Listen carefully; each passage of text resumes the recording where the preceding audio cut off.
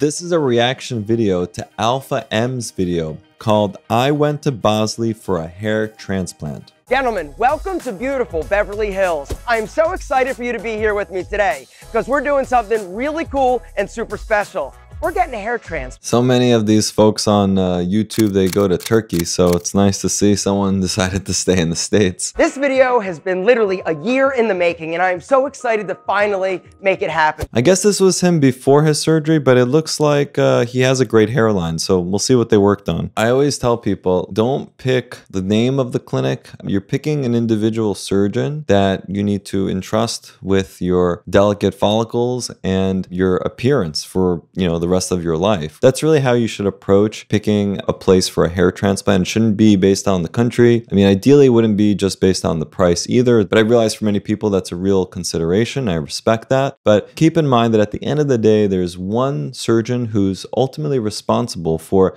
not just your aesthetic appearance, but also for how you do during the procedure from a safety perspective. We've got something special. It's going to be an action-packed day. First up, we're going to meet with Pete, where he's actually going to allow us to go into the operating room with him to actually see his procedure. Oh, I see. Because I was like, how much lower can they take this guy's hairline?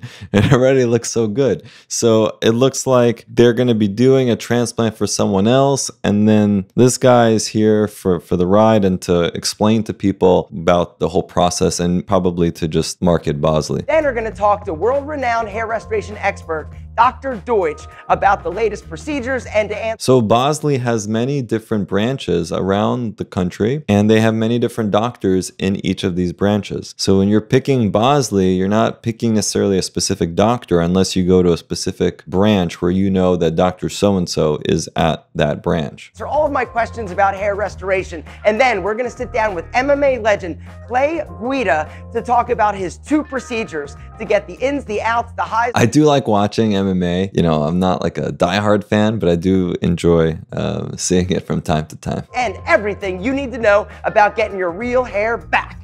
Pete. Aaron.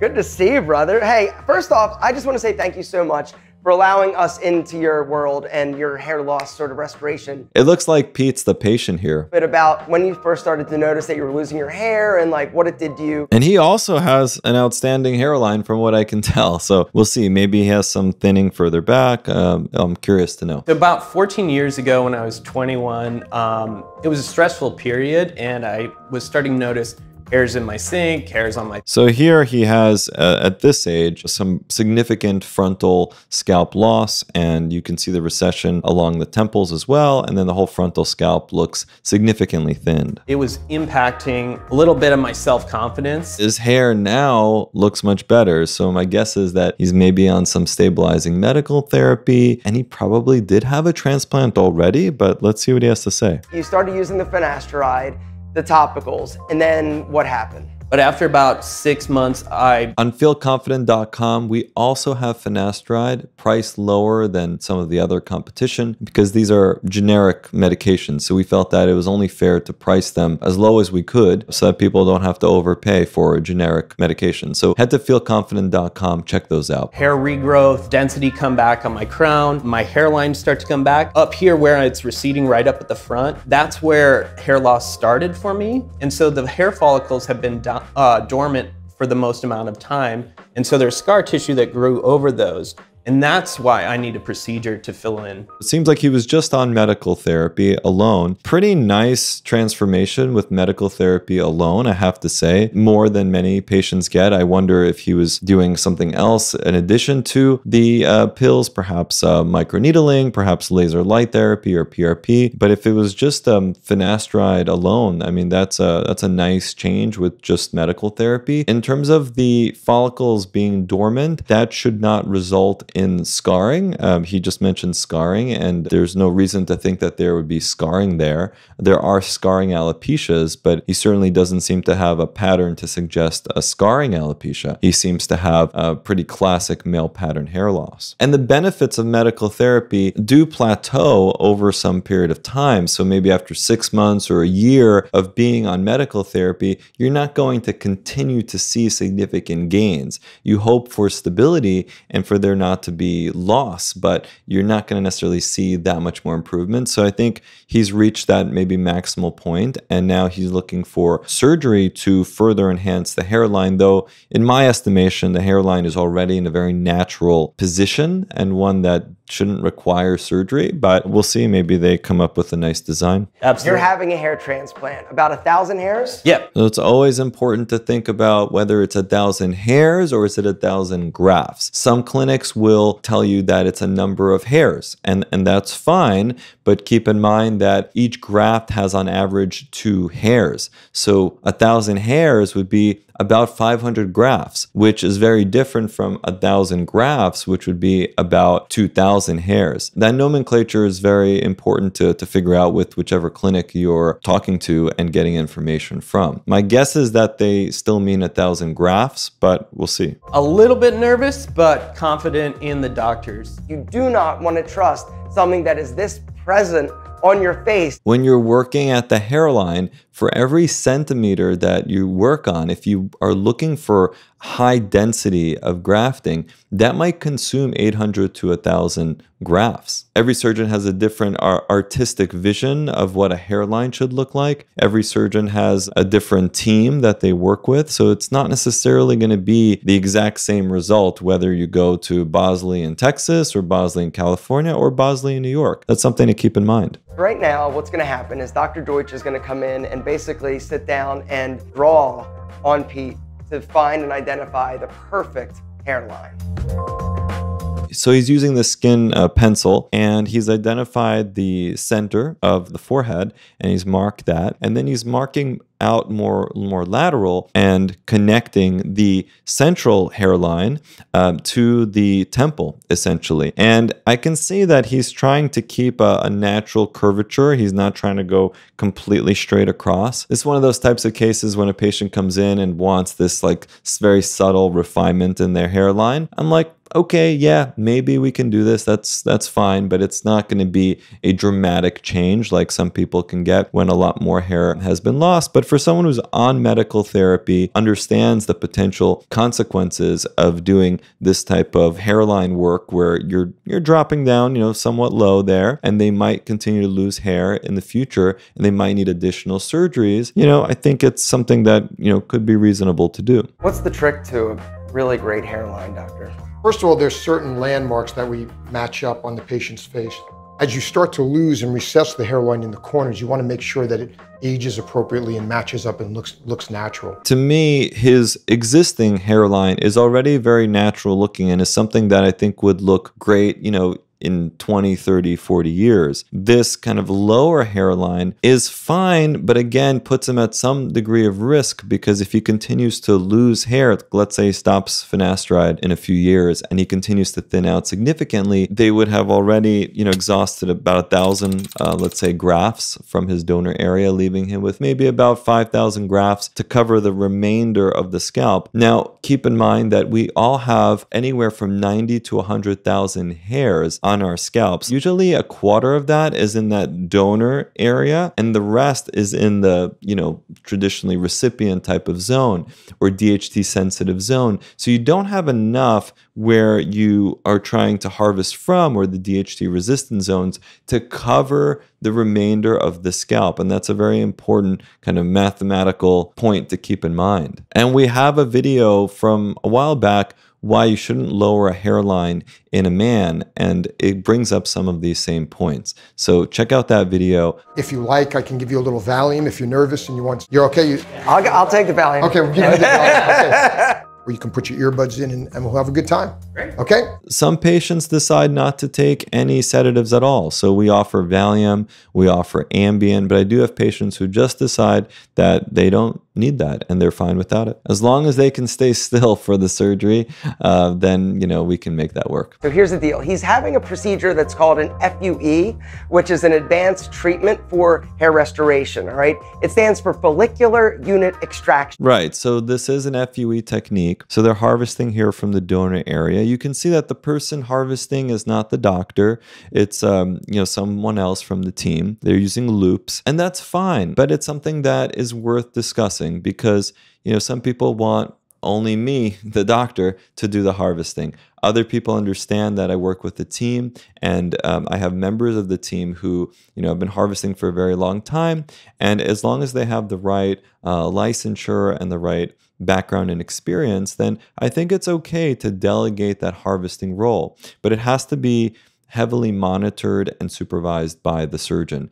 And the other thing that I think is worth mentioning is that it's important to make sure that your FUE hair transplant surgeon actually knows how to do FUE harvesting themselves. So if some team members, aren't there that day or they're not performing properly, you need your surgeon to be able to jump in and do really any part of the surgery. So I think that's a really important question to ask your surgeon. He's having a procedure that's called an FUE, which is an advanced treatment for... It's not necessarily that it's advanced. I mean, it is a more modern technique than FUT, though FUT is still a very useful type of technique for harvesting.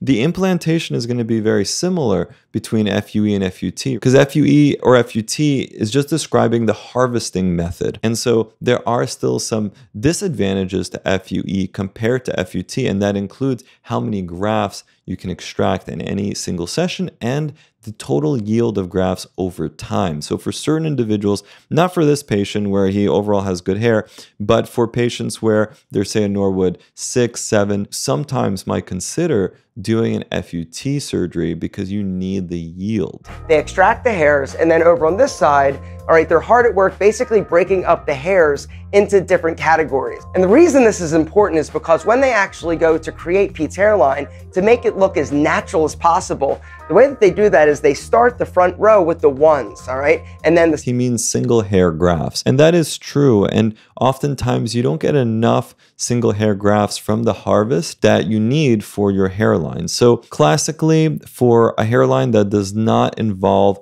the temples, which in this patient, they're not going all the way out into the temples because he really doesn't need that, you're looking at anywhere between needing maybe 200 to 250 single hair grafts for about 2 rows right at the front of the hairline. So for that, you do need to sometimes create your single hair grafts. So you take like a 2 or 3 or 4 hair graft and you divide it, which is what one of those women was doing under the microscope. So yeah, and also it's good to work under the microscope to verify that the grafts that are coming out from the back of the scalp are actually all healthy grafts, because sometimes it can look healthy when you're just kind of like removing it and pulling it with the forceps, but then when you give it to the person under the microscope, they might see it at a higher level of detail and might decide to discard some of the grafts that were harvested if there's a partial transection or something like that. And then the second row is 1s and 2s, and then they fill in the 3s and the 4s behind it to have a natural, soft, sexy hairline. And that's just part of what goes into creating a natural hairline.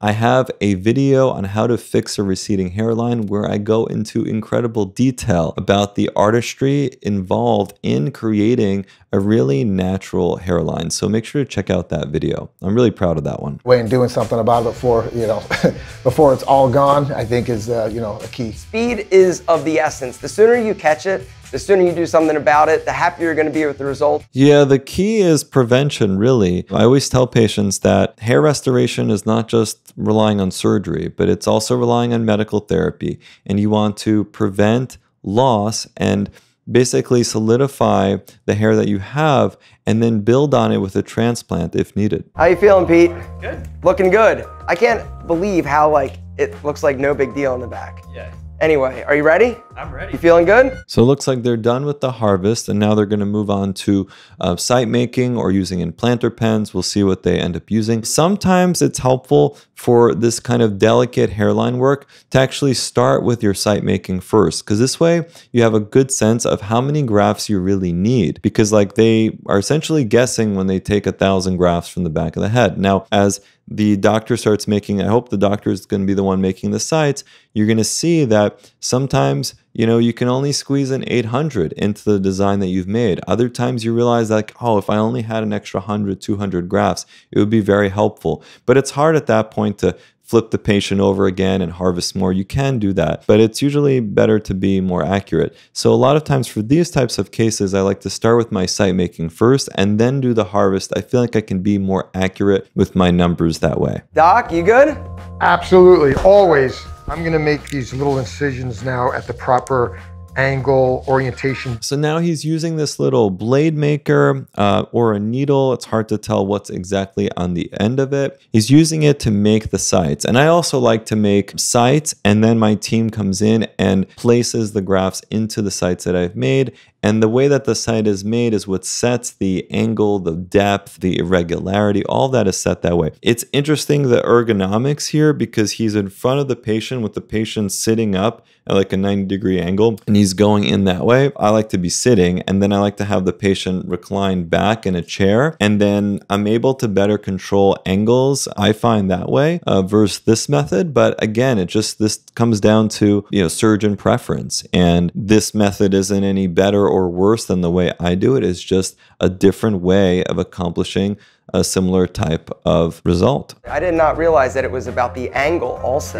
Yeah. That's important. And then the next few hours, the grafts. The two most important elements are the angle and the direction, but there are these other variables, and I talk about that in the how to fix a hairline video. So right now, guys, they're actually placing the grafts individually into the incisions. Not any pain whatsoever? No. So remember that the pain is controlled with something called lidocaine, which is an anesthetic like what's used by dentists. Something similar is applied to the hairline, or let's say in the donor area. And once someone is numb, they stay numb for a long time. Occasionally you need to redose as the day goes on. You go in, an afternoon, you're out. The next day, you're back to basically normal activity. Yeah, I mean, there are some limitations for post-operative care, especially when it comes to like exercise. It's usually best to avoid any strenuous exercise for 2 weeks. So I wouldn't say you're back to doing absolutely everything you did before surgery on the next day after surgery. But, most clinics, including my own, of course, we have a series of instructions, and that helps people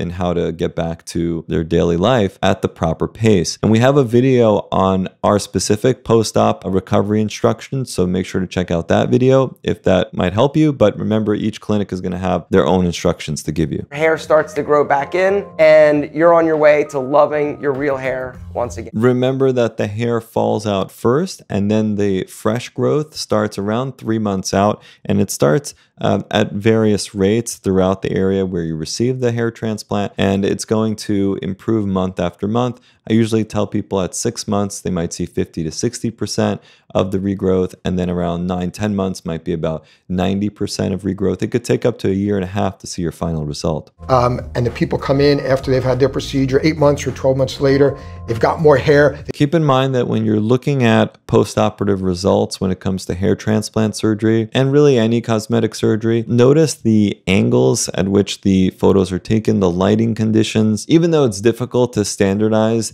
these types of images from before to the after, it's important to try. And so you need to see, as you're evaluating a clinic's before and after photos, that there is at least an attempt to try to give you honest types of photography that really show you what the results are. They look amazing. They're so happy. That feeling is amazing. It is an amazing feeling. I do agree. People are very delighted after, about a year has passed. And some of the common things that I hear is that people no longer need to wear hats as often. They feel much more secure in their appearance. And I think that's a huge plus. And yeah, overall, I think the satisfaction rates after hair transplants that are done well is extremely high. So remember the lines we drew this morning into these areas here? So we got lots and lots of grafts in, roughly about, half and half in that area there. So Doc, now I have a question. Okay, so we saw the procedure. What happens next? The beautiful thing about this procedure is it's kind of literally like watching grass grow. I think it's important not to make a hair transplant surgery appear like this non-invasive small procedure that's in and out. These types of surgeries tend to take a long time. They involve a full team. As you saw there were at least 5 people as part of the team. And it's hard work to get the results to look right and to deliver great, safe care for the patient. So as I wrap up here, I just want to to impart on everyone that hair transplant surgery is surgery nonetheless. Also, I think it's incredibly important in helping to frame our face, and the aesthetic ramifications are huge as well.